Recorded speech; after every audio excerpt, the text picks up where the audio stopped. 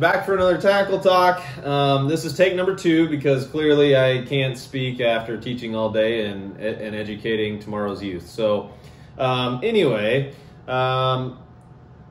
it'll be a miracle this evening as I give this talk if we don't have another cat jump on the table here, but we'll see what happens. Don't count it out. We adopted a rambunctious new one at Callie's behest and urgings, so yeah, I'm sure he will make an appearance at some point. But anyway, I've got a lot of baits that I'm excited about throwing this year, and I've got quite a few that I need to go over, but without trying to make a 20-minute video, I figured it would be best to split them into 2 categories like bucktails and everything else, unless everything else turns into like way more than it needs to be. Anyway, I'm going to start off with a kid named Christian messaged me, I think it was last week, and asked if he could send me a bucktail, and I'm like, sure. I'm not going to turn down a free bucktail. I don't turn down free musky lures. It's pretty cool that he reached out to me.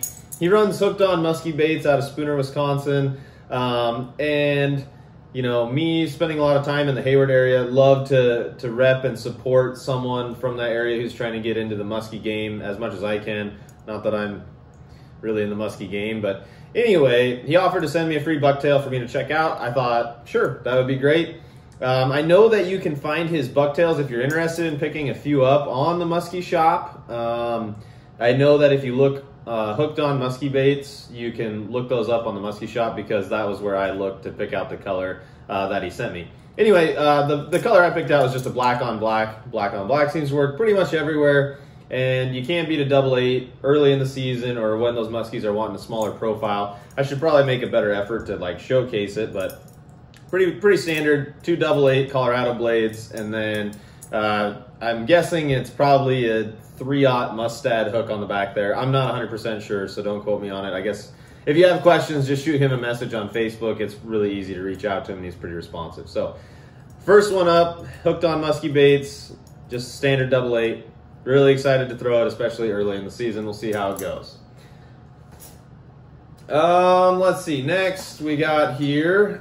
You guys may have seen this in one of my other videos as I kind of quickly went over it, but this is a musky metal pusher model. So you can see the pusher thing that puts off kind of a jet stream behind the bait, and that immediately caught my attention. One of my buddies was fortunate enough to test these as a prototype and said they're very effective.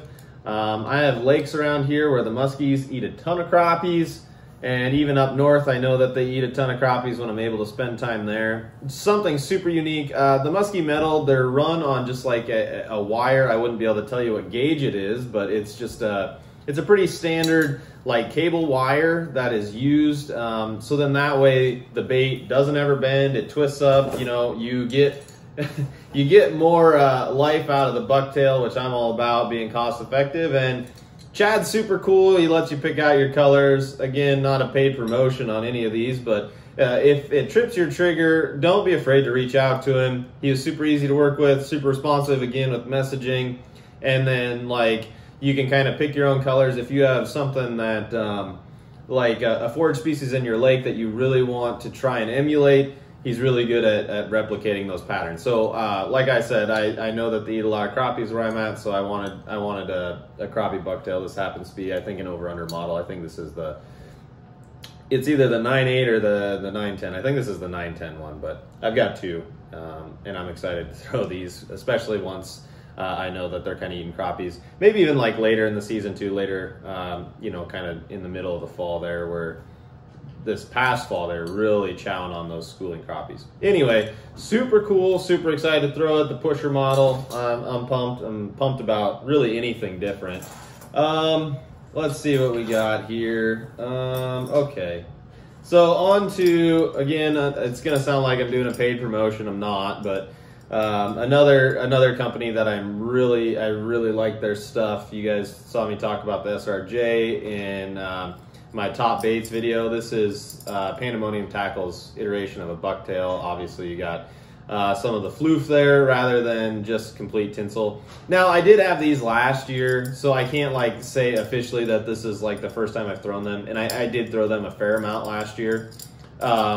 I just didn't get a chance to throw them and work them as much as I would have liked to. I think they would have done really well in Wisconsin, and I'm really sad that I didn't have them up there this summer. I mean, I did fine on other bucktails and stuff, but like this walleye color, for example, would just be absolute money up there. And yeah, it's really cool. It's on their Roswell leader material, so again, you can bend it every which way, and the fish, you know, they don't bend it up. You get more life out of them. These bucktails are a little bit more expensive out of the box. I don't remember if it was like $30 or $35 a pop, but like, I mean, they're going to be virtually indestructible. I didn't run a Roswell leader all year, but I think I switched out my leader like once, and that was only after it got super kinked up after quite a few fish. So this leader material, I don't know what the heck he does to make these leaders so like this Roswell material, but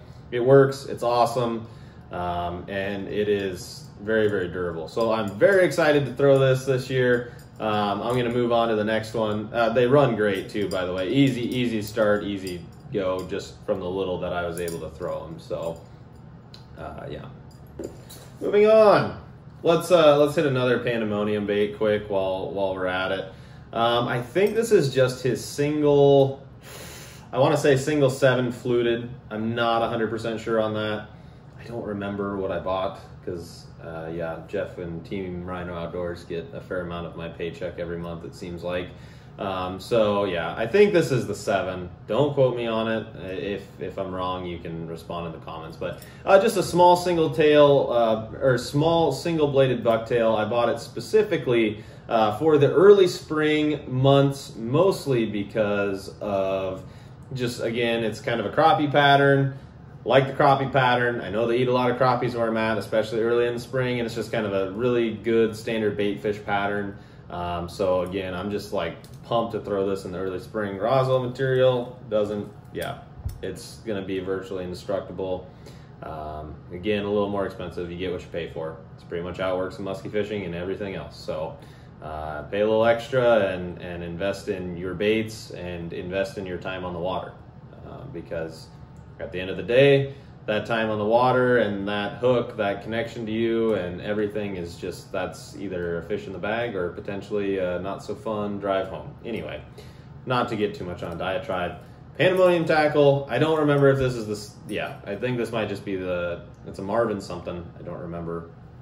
Should have looked it up. I think it's just a Marvin single 7, but super excited for this in the spring. Okay, moving on.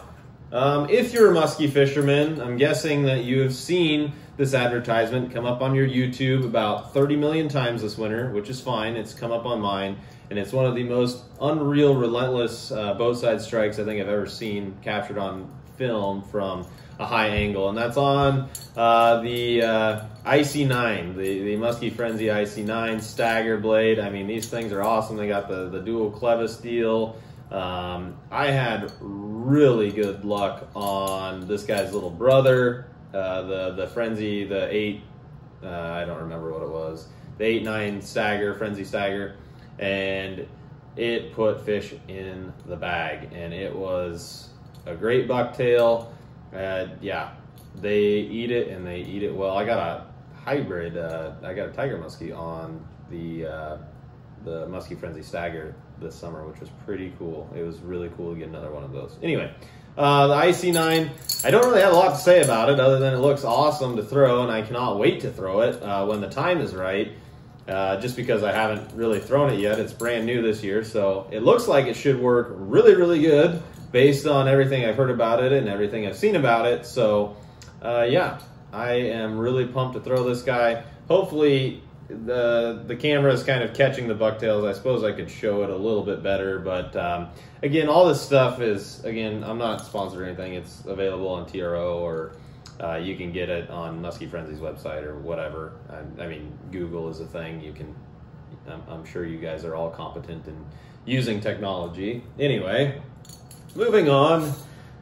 This is probably the lure that I am most excited about as far as bucktails go this coming year. I had a lot of success on big bucktails this year, especially later in the summer, later in the season.